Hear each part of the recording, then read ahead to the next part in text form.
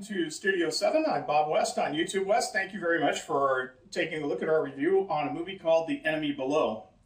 This is a World War II movie. It was done in 1957.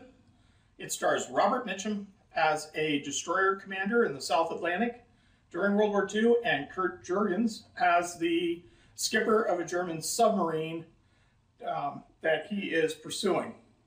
It is produced and directed by Dick Powell.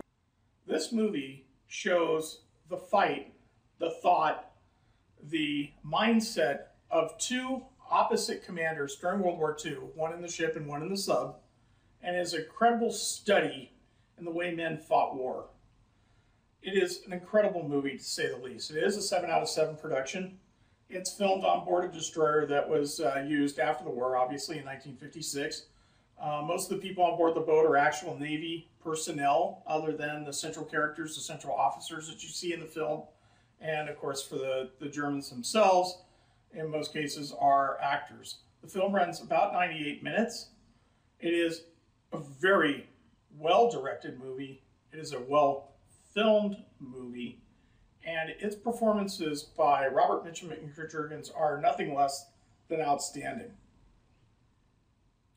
When you see a movie later on called Crimson Tide, you see that kind of same counter-punching effect that Denzel Washington has with Gene Hackman. And where they got it is this movie. Where they got that idea is this movie. And for you Star Trek fans that are out there, if you ever remember seeing an episode in the original series of Kirk versus a Romulan warbird, that is a direct copy as well of the same theories that you find in The Enemy Below. It is a concept that I think can only be shared by warriors, and it's very hard to explain, but they do an excellent job here.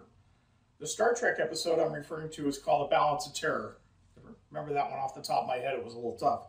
Sorry it took so long. Allergies are kicking in today. But if you get the chance to see this movie, I think it's been on Netflix recently. Again, it's called The Enemy Below. It stars Robert Mitchum. It is a color movie, so it's not another black and white war movie that I'm trying to bore you with. For Studio 7, I'm Bob West on YouTube West. Thank you very much.